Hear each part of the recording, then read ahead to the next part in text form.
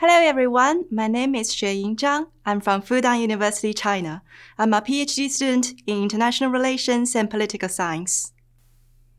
As a Fox Fellow, my work focuses on China's influence and investment in Europe by assessing the challenges and opportunities that faced by China and EU investment relations, and providing some scenarios to tackle the reciprocity problems and to see how EU and China side could work together to contribute to a better world order.